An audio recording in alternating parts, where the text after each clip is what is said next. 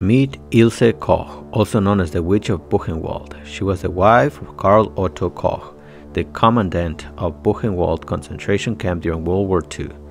Ilse was known for her sadistic nature and love of collecting souvenirs made from human skin. She would often select prisoners with tattoos or interesting birthmarks for her collection. But that's not all. Ilse also had a reputation for torturing prisoners, using her whip to beat them until they passed out. She even had a special garden where she would plant flowers and decorate with human bones and skulls. After the war, Ilse was tried and sentenced to life in prison for her crimes. She committed suicide in her cell in 1967. Ilse Koch's life may be shocking and disturbing, but it serves as a haunting reminder of the atrocities committed during the Holocaust. Thank you for watching and subscribe for more.